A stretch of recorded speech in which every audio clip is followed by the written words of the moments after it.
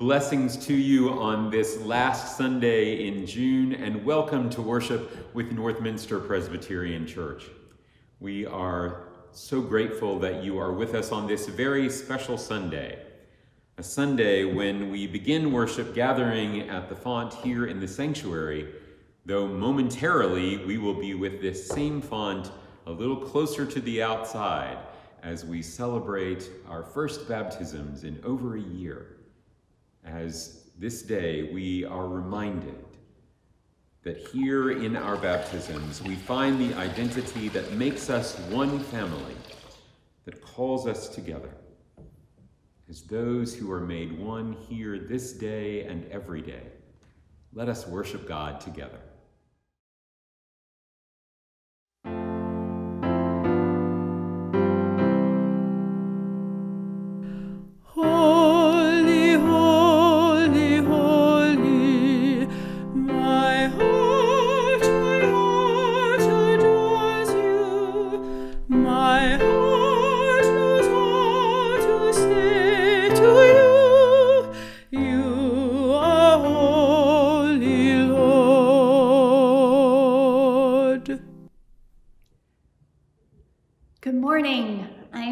Join me on this beautiful Sunday morning. Join me in our call to worship. Let us worship the triune God. Let us worship the one who spoke in the beginning and created something out of nothing. Let us worship the triune God. Let us worship the one who took on the clothing of humanity to set those who were oppressed free. Let us worship the triune God. Let us worship the one whose spirit rests continually upon us, calling us from sorrow-filled endings to bright new beginnings. Let us worship God.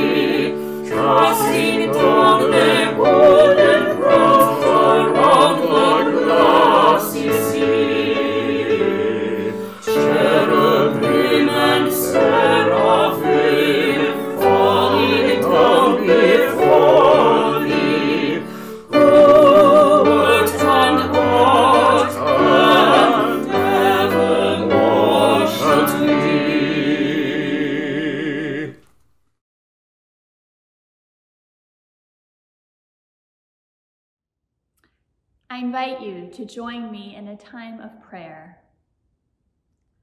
Holy and gracious God, as we come from places far and near, we give thanks that wherever we are, you bind us to yourself this day. You reach out to draw us ever closer, that we might feel the brush of your grace soft upon us, that we might feel the healing touch of your compassion resting gently within us. You bind us to yourself this day, heir of glory and grace.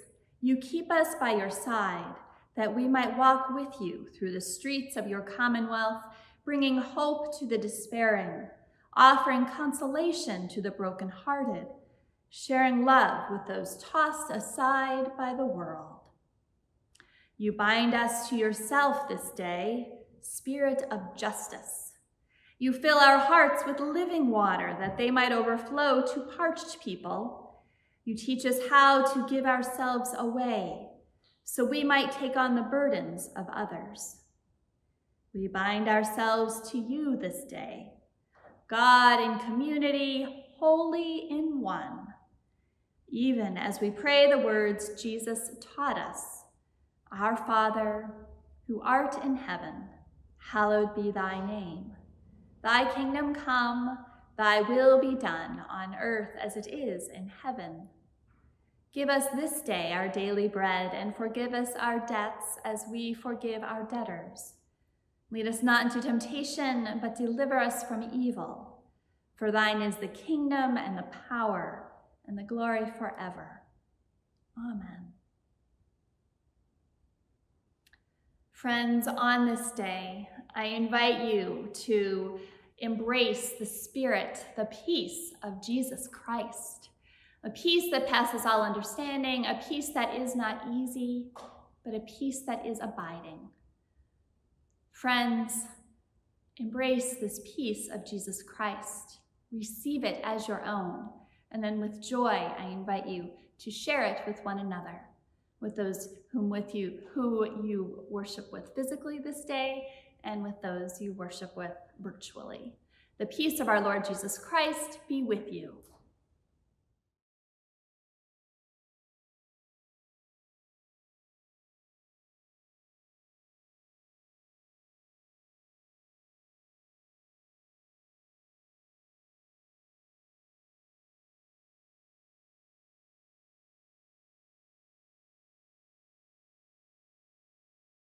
Hello, children. I am so glad to be with you today. And I am so glad to be with you at the baptismal font. Many of you probably haven't seen this in a really long time, but today is the day when we get to celebrate baptisms in our congregation. We have not done this for over a year. And on this day, we give God thanks for the gift of baptism and the way that it is an incredible hug from God into God's family.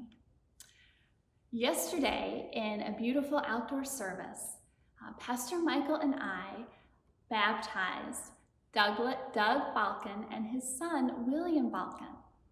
As you will see in just a few moments, it was a small ceremony, just friends and family, but it was an opportunity for the Northminster community to come together in spirit and through our Assistant Clerk of Session, Amber Yancey-Carroll, being present with us, representing you all, to do this sacrament of the Church of God and to welcome Doug and Will into God's family and into our own. It is incredible what God is able to do through the cleansing of water. Water, a visible sign of God's invisible grace. The act of baptism is one that is done not because of anything that we do, but all because of who God is. Doug and William become part of God's family and our family, not because of anything they've done, but because of who they are. Because they are made in the image of God. They are God's children. And this day, we rejoice that Doug and William are part not only of God's family, but also Northminster's family. And I can't wait for you to get to know William. He'll be in the nursery for a while, but then nursery school, and his older sister, Ada. And it will be such fun for you to be friends with them and play with them and get to know the love of Jesus with them. So friends, let's pray. Holy and gracious God, who gives us all great big hugs of love all the time, we celebrate today that Doug and his son William are part of your family and of ours. Thank you, thank you, thank you for the gift of baptism and for your incredible grace and the way that it claims us as your own and that it gives us the courage to go out into the world as Christians to share your love with other people. We love you. In Jesus' name we pray. Amen.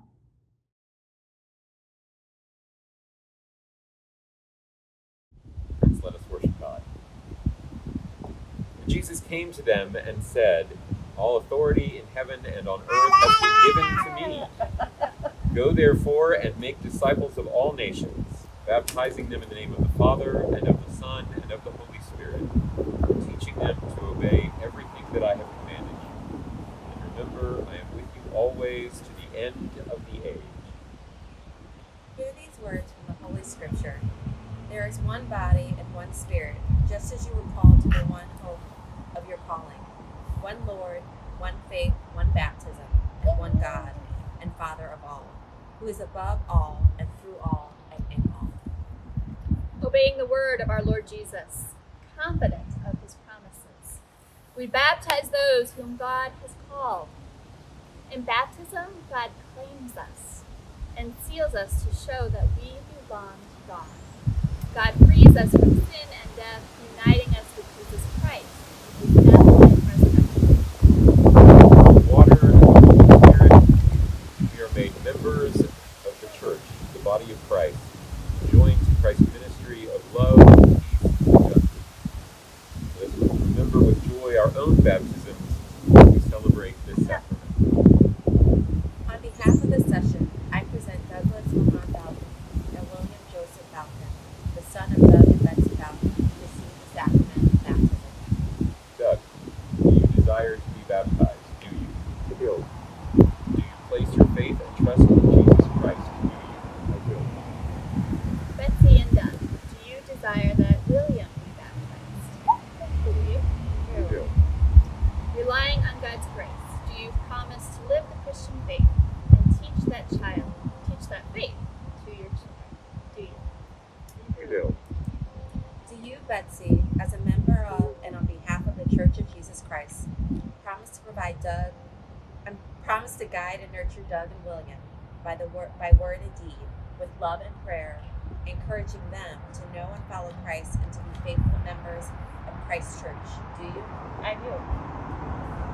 Everybody on the video can join in that, and everyone who's here can join in that. Will you and do you? We do. At this point in the baptismal liturgy, we typically recite a statement of faith. At this time, we will include in our service the joint faith statement of our 2021 confirmation class.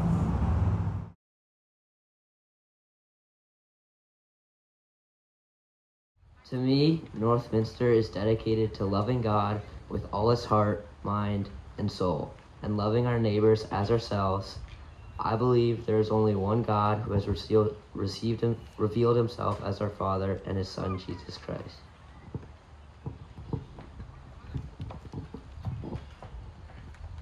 One of the teachings of Jesus that stands out to me the most is loving others the way you love yourself, treating people with forgiveness.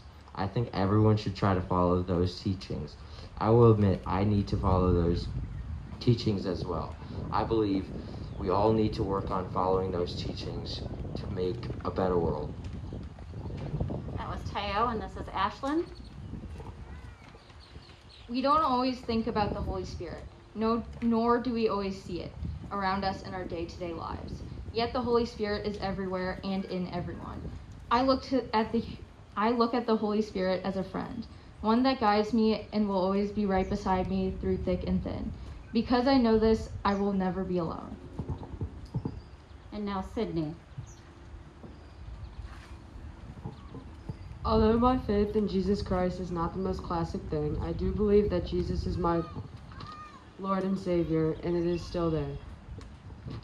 My journey may not include things that a typical Christian might do, but I know that I can make sure that I'll continue to seek ways to serve others.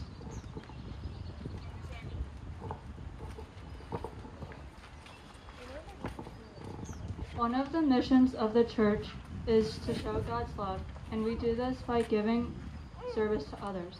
I love doing service projects and always have. Something I connected with from confirmation class is that by doing service projects, I am sharing God's love. Family Promise and Working Bikes are both service projects I have been pretty involved in. And next is Charlotte. Going to church is really important to me. Church isn't just about worship, it's a place where everyone can connect with each other, create friendships, and feel empathy towards each other. We all gather together and talk about our beliefs and our questions. And next is Connor. Sometimes it is not your own belief that strengthens your resolve, but the sincere belief of others. From seeing others take a leap of faith, not knowing and not seeing that there is God, but yet believing so strongly in one, it has reinforced my position. And Katelyn. People who teach you more about Christianity are some of the most important people, because they are the biggest reason you can get so close to God. The people who have supported me through this crazy journey have helped me learn even more than I ever thought I could learn. I've never loved being who I am more than I do now, and I have never felt so close to God as I am after going through confirmation class. Ginevra. My great-grandma Isabel was always a big part of our church. She was very committed to her faith, relationships, family, and community. She didn't turn those away who sinned, always having forgiveness in her heart. I loved and respected her as much as anyone I've ever known. She was a strong leader, and I try to bring those qualities into my life. And last is Thomas. I'm joining the church because I want to be able to explore my questions with others and be able to look within myself to ask myself what questions I need to ask. The church has a community where I feel I can explore, where I can feel like I can explore that. I feel like when I'm in the church, I have a sense of community where no one's opinion is wrong. We can share ideas and become better people because of it. We can explore theology and ask questions. That's a good thing to me. That's what I love about the church and why I want to become part of it.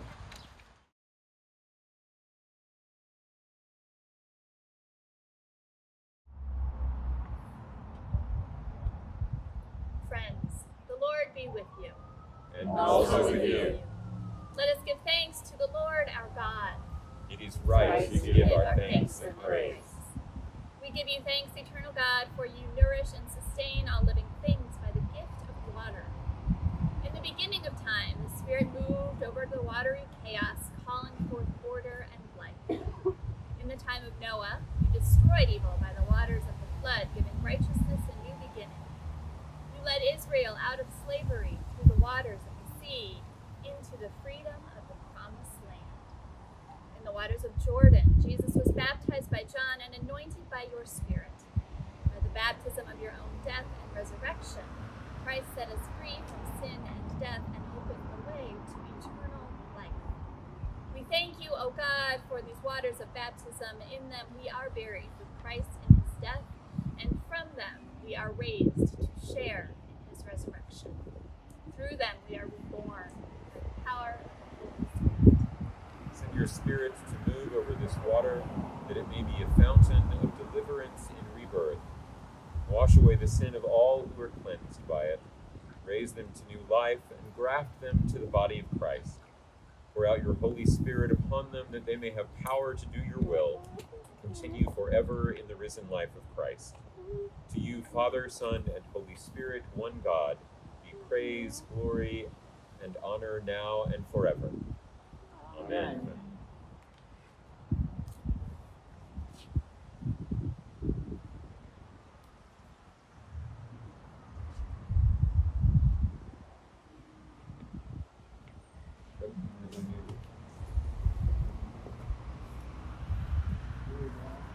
My brother Doug, baptized. Father, Son.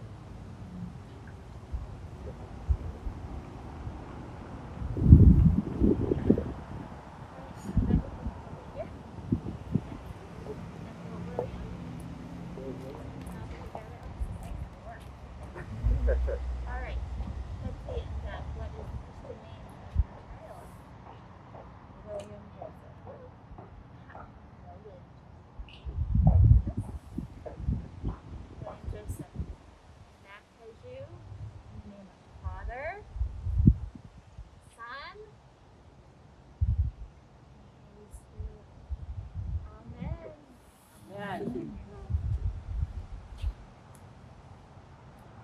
Doug and William, you have In baptism, there are two steps. baptism of water. And then our tradition says that the anointing with oil is a traditional way that represents both the healing of the life of faith, but also oil was used to anoint people into their calling into service in the church. So baptism is the creation of the identity, and chrismation is the claiming of or the sending out in the call to service, to a life of service and love and discipleship. So it is with great joy that we also anoint you, brother, in the name of the Father and the Son and the Holy Spirit. And that will be a little spot on your forehead for a little bit. And it actually has a smell to remind you that you have been claimed, that you will be sent out into the world to live the life of faith now and all your days. And it's really cool to remember. You'll get to remember this when everybody else gets to remember it too.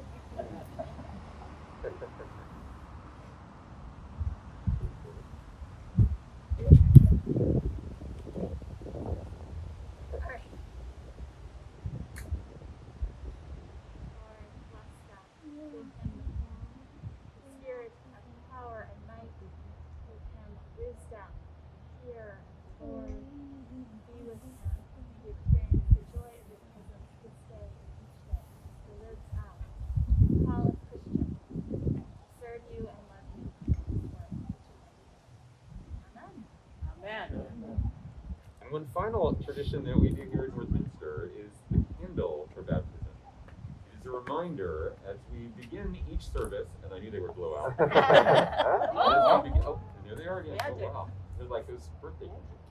So as we begin each service, we light the candle in the sanctuary as a sign that the Spirit is present among us. And you may remember that it's been a while since we were worshiping in there together, but that we typically walk the light out as a sign that the Spirit's light goes with us.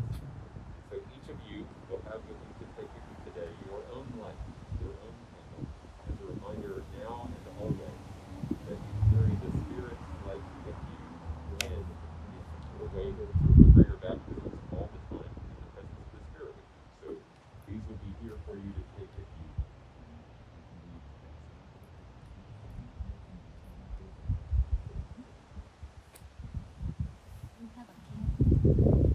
Now is the Doug and William, you have received into the Holy Catholic Church, Catholic and Apostolic Church through baptism. God has made them members of the household of God and share with us in the priesthood of Christ. And this would typically be the point in our service when everyone would welcome you because we'd walk you up and down the aisle, both of you.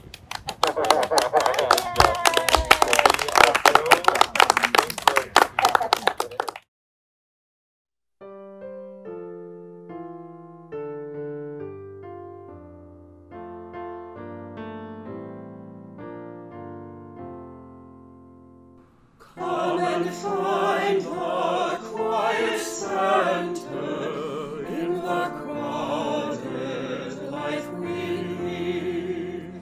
Find the room for hope to enter. Find the frame where we are freed. Clear the chaos and the clutter. Clear the eyes that we can see. All the things that really matter. Be at peace and simply be. And now I invite you to join me in our prayer for illumination as you see it on your screen. God, whose greatness defies our limited dictionary of praise, we come to your word with cautious curiosity. Grant us the ears, eyes, and hands of your Spirit, so that we may boldly hear your truth, clearly see the path you have set before us, and humbly seek to build communities of love and justice to your eternal glory. Amen.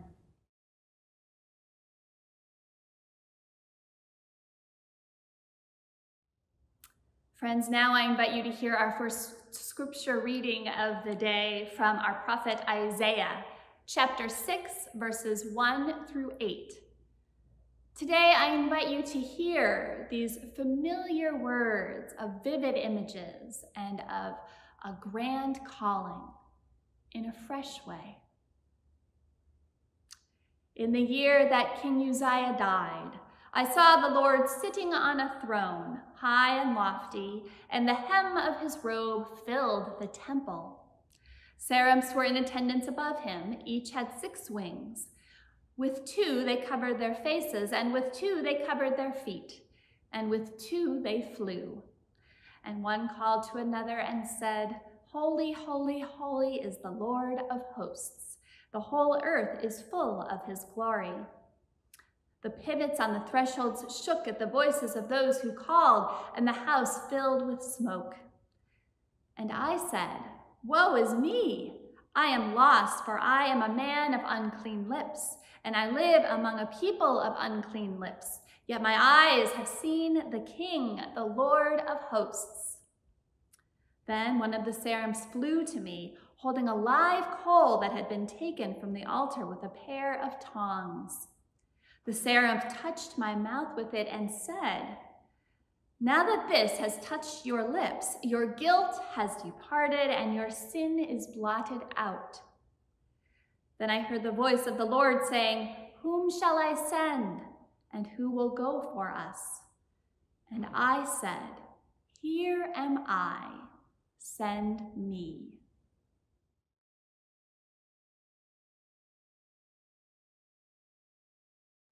Our second reading today comes to us from Paul's letter to the church at Rome, from the 8th chapter, beginning at the 12th verse. Listen for a word from God for us today. "So then, brothers and sisters, we are debtors, not to the flesh, to live according to the flesh. For if you live according to the flesh, you will die. But if by the Spirit you put to death the deeds of the body, you will live. For all who are led by the Spirit of God are the children of God. For you did not receive a spirit of slavery to fall back into fear, but you have received a spirit of adoption. When we cry, 'Abba, Father,' it is that very Spirit bearing witness with our spirit that we are children of God. And if children, then heirs, heirs of God and joint heirs with Christ, if in fact we suffer with him, so that we may also be glorified with him." Friends, this is the word of the Lord. Thanks be to God. 30 million at-home DNA tests, more than half from Ancestry.com and about 10 million from 23andMe.com. That's how many of those kits have been filled out and sent in. 30 million people and their families trying to answer the question, who did I come from? Most of those tests cost between $50 and $100 to process. That's somewhere between $1.5 and $3 billion to find out not where you came from, but if you have genetic markers that are similar to those of people who came from a region or a nationality. Why do we do it? Because we hope to find a relative that's famous or important?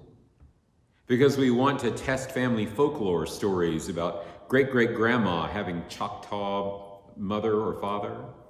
Because we are simply curious to better understand just who we are and where we come from?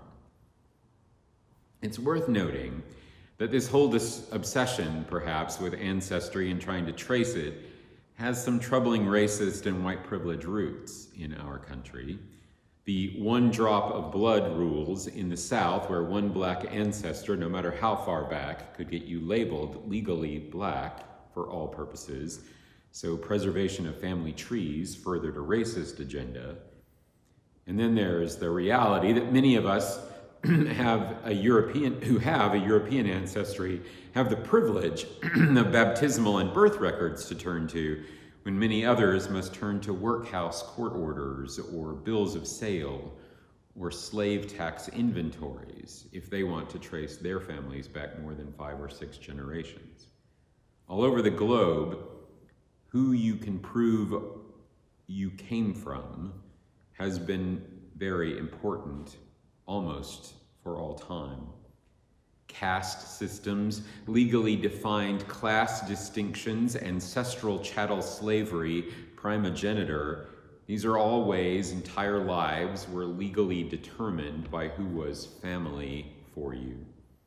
But there have been so many informal ways who your people are defined life for so many. The opportunities of the ruling classes and generational oppression of the working classes, those who get to be upstairs and those who must live their lives downstairs.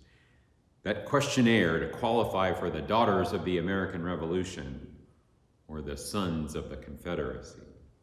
We spent centuries determining worth and value and comparative importance because of who we come from. The Christians that Paul was writing to in Rome are just beginning to feel the heat of the "who are your people" question, though not so much because of birth, but because of common identity. The emperor had not too long before decided that Christians, a small minority in the empire, would make a convenient scapegoat as things began to go wrong. They had already been banned in Rome once and were on thin ice when Paul was writing this letter of teaching and encouragement to them in advance of his first planned trip to see them. Are you one of those people from the wrong side of the empire? Paul has something to say about that today if they're worried about that. It is fairly easy to see why this is a text chosen for Trinity Sunday. In 5 short verses, we have Paul speaking of the Spirit, God as Father, and Christ. Of course, Paul isn't remotely concerned about a doctrine of the Trinity. It wasn't developed by the church until long after his death. And he isn't concerned about trying to explain the relationships among and between the 3 persons we say we believe are all part of the one God we worship. Paul really isn't concerned with that at all. And to be honest, I don't think we need to spend too much time on that today either. Why argue about a mystery that will never be solved until we are all dead and gone and can ask God ourselves? What is important to Paul in this passage is that even in the days before a formal doctrine of the Trinity had been developed, his key language for and thoughts about the Spirit, Christ, and God can best be articulated using the language of family. Children of God. Abba, Father. Abba. That word that doesn't mean daddy, no matter what we've been taught. It's more correctly means something like my honored Father. It's a term of deep intimacy, but not something casual, something deeply referential. And then there are those other words. Heirs of God, joint heirs with Christ, and adoption. To be someone's heir is typically to be their child, traditionally their legitimate child by birth for much of human history. Children born outside of marriage only gained inheritance rights in many cultures relatively recently, and some still don't have it. The one historic exception was adoption, in which someone who had no heirs could perpetuate a family line by adopting and thereby creating an heir at law. In most cultures, under most laws, until very recently though, when there was an heir by birth, an adopted child could almost never displace that living heir. So where there was a child, another adopted child would not be a co-heir, but always a subservient one. But here is Paul, 2,000 years ago, suggesting that the family of God works on different rules. Christ may be God's one true child. That creates all kinds of confusion in the Trinity in and of itself, but there we are. We are adopted into God's love and God's family, made joint heirs with Christ himself. It defies logic and law. What does it mean then that we are joint heirs with Christ? And what does it mean to be the adopted children of God? In Paul's time, to be adopted was to have one's terrible life turned on its ear in a moment. Greco-Roman households were all about family and patriarchal power and protection. To be eligible for adoption, one had to be without a family, without a household, without any social safety net, without any social identity at all, or with one so inferior that it could easily be let go of. But once one was adopted, there was security, a home, a future. There was a place to belong, assurance that one was not alone. The spirit of adoption that Paul speaks of is designed to help his fellow followers of Jesus persevere, but it also asks something of them.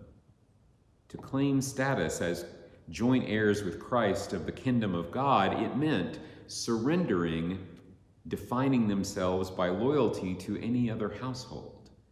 To say, this is where I will claim my identity, this is where my loyalty will lie, with the family of God. This family where even God is defined somehow as a community.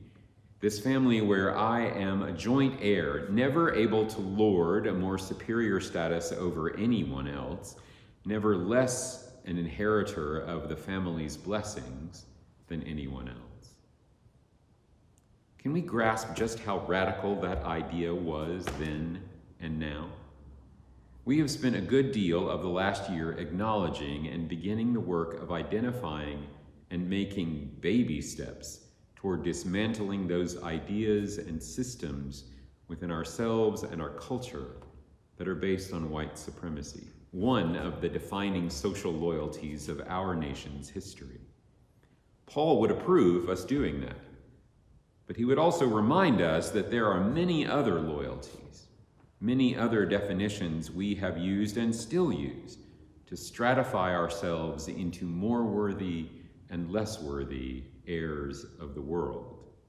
Race, yes, but nationality, education, intellect, wealth, gender, family status, appearance, disability, religion, body type, all of these identities, all of these loyalties, Paul assures us, if we define ourselves principally by them, will leave us both feeling and being incomplete.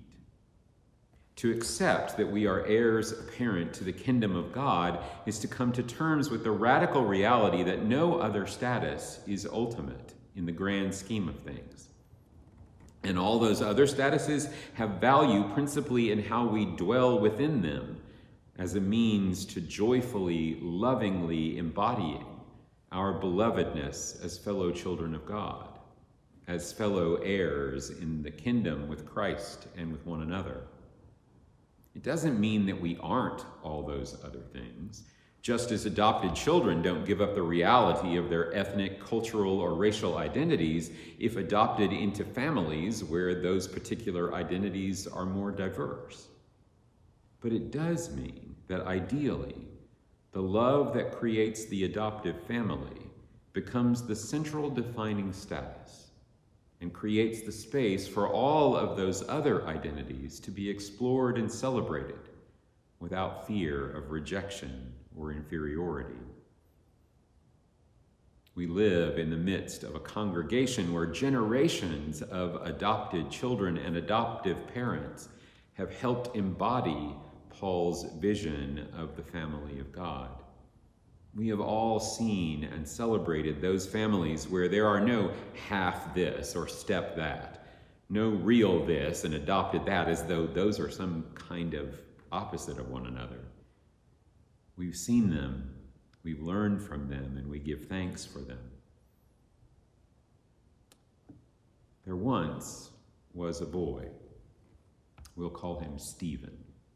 Stephen had several sisters and brothers, and theirs was a fairly typical suburban family. Some of them looked alike, some of them didn't. Some of them got along very well, some of them didn't.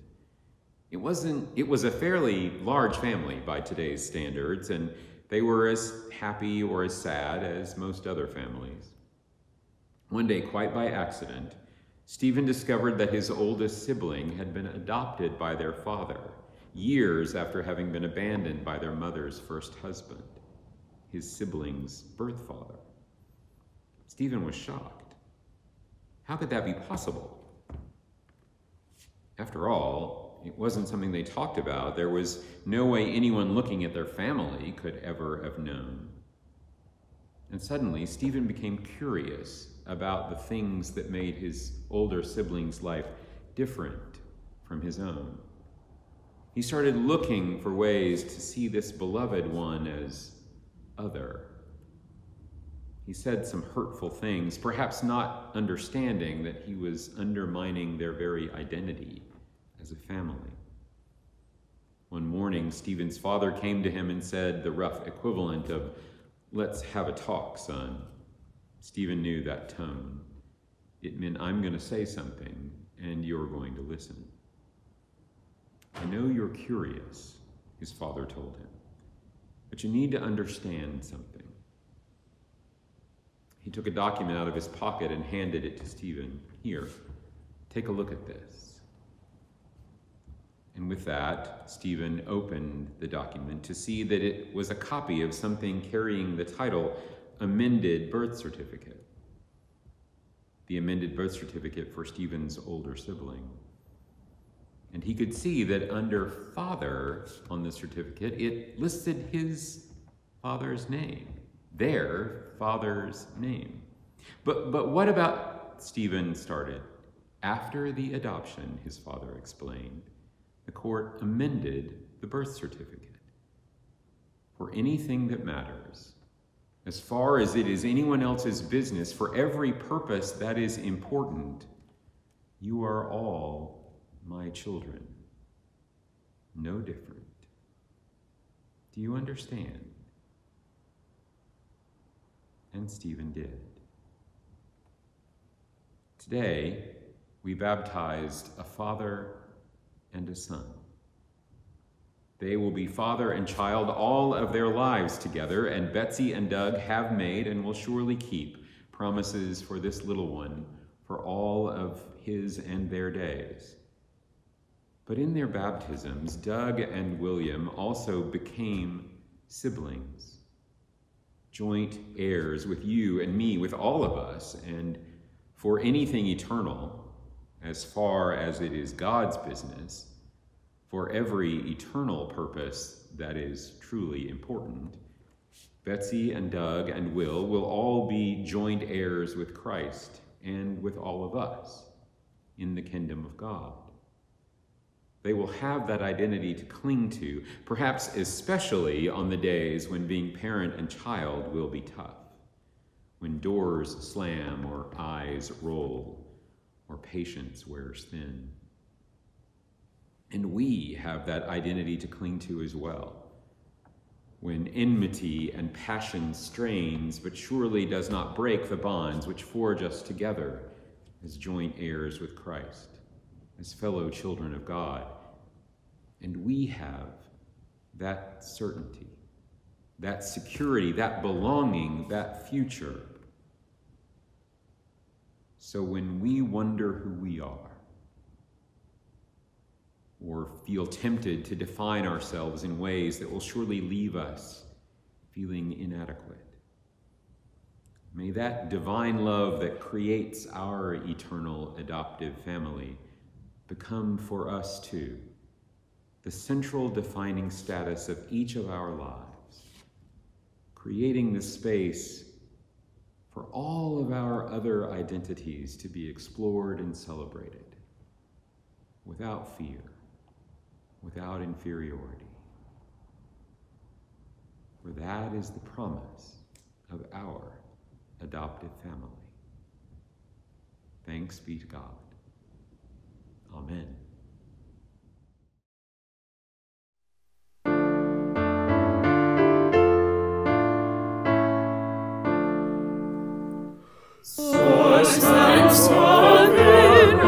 rock and cloud, fortress, fountain, shelter, light, judge, defender, mercy, might, life whose life for life endowed, may the church at Prairie call, that no single holy name, but the truth behind them all, is the God whom we proclaim. Word and wisdom, root and vine, shepherd, Savior, servant, Lamb, well and water, bread and wine, way who leads us to I am. May the church at Prairie call, that no single holy name, but the truth behind them all, is the God whom we proclaim.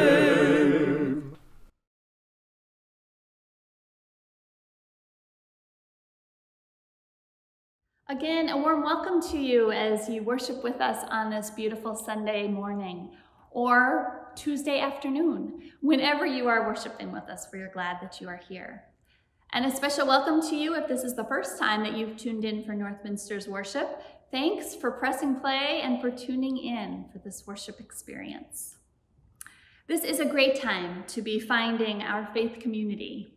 After months of pre-recorded and FaceTime worship services, I am thrilled to share that soon we will again be opening our sanctuary doors and letting people worship in person.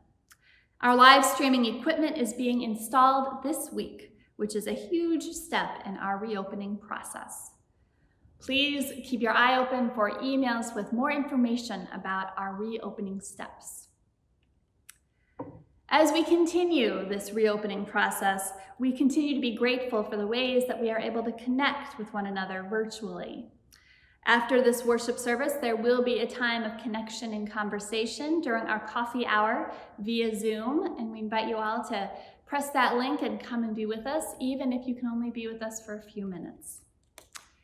This week is rather quiet with the holiday, but we do have an upstander training opportunity that is happening Thursday evening at 7 p.m., led by Pastor Michael. This training is being done in collaboration with St. Luke's in Evanston, and we already have some folks from St. Luke's who have signed up. So it will be a wonderful opportunity for you to get to meet some folks from Evanston who are engaged and yearning to know more about what it is to be an upstander. So if you need to refresh your skills or are learning how to be an upstander for the first time, come on Thursday, 7 p.m. You'll find the link in Wednesday's email. And now I offer one last time a plea for any graduation information that you would like to share with us. Tomorrow is the final day that we will be receiving information about your graduate who is graduating from high school or college or graduate school, so that we can put together all of that information into a beautiful video expression of celebration and congratulations that will be available to the congregation next Sunday, June 6th. We are so grateful to Luciana Bonadillo for putting that together as our communications coordinator, and this year a fellow graduate who just completed her master's work at Loyola University in digital storytelling. And so, one last push. Tomorrow's our last day for receiving any of that information you'd like to share. Thank you for all those who have already shared that info, and thanks to those of you who are going to do so.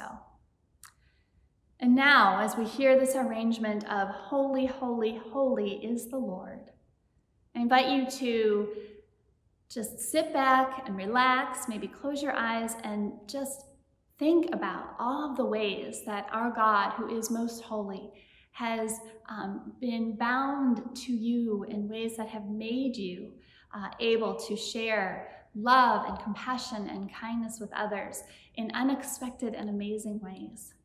I invite you too to think about how you have been empowered to do so through your engagement with this congregation.